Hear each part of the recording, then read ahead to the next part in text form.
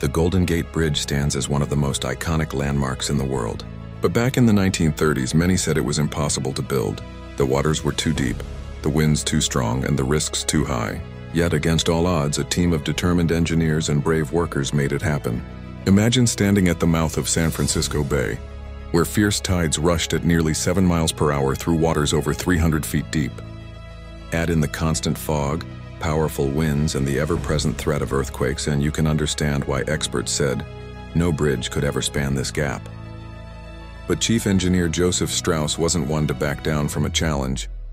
He dreamed of a magnificent suspension bridge stretching nearly 2 miles across the bay. His innovative design would become the longest suspension bridge of its time. Construction began in 1933. Workers had to battle treacherous conditions every day.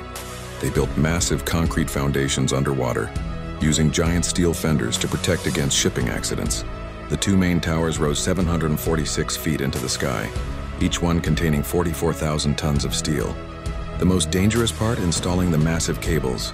Workers had to walk across thin catwalks suspended hundreds of feet in the air, often in heavy fog and strong winds.